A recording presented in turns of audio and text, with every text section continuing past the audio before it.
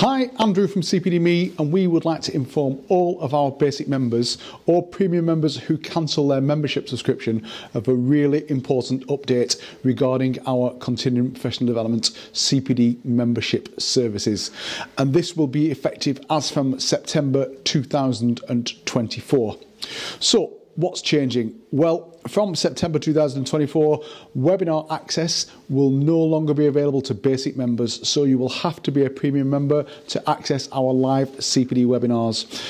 This functionality will be exclusively available only to our premium and our corporate members who are on our monthly or yearly plan. So these are literally not going to be available anymore free of charge to our basic users. But if you just want to take part in 2 or 3, then you can just join for a month and then you can cancel your subscription. From November 2024, CPD and reflective entries, basic members will be limited to only 5 diary or reflective entries on the dashboard and on our mobile app. Ultimately, the idea behind this is it provides an opportunity to explore and evaluate all of our CPD system with all the features unlocked before joining as a premium member.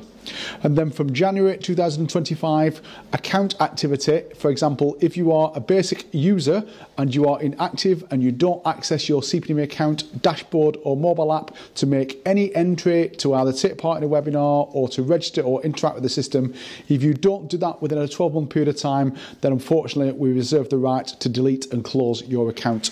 And the challenge might also be you could have some entries in there that ultimately you might lose. If you have any questions, please drop an email to us at team@cpdme.com or send us a WhatsApp from the app.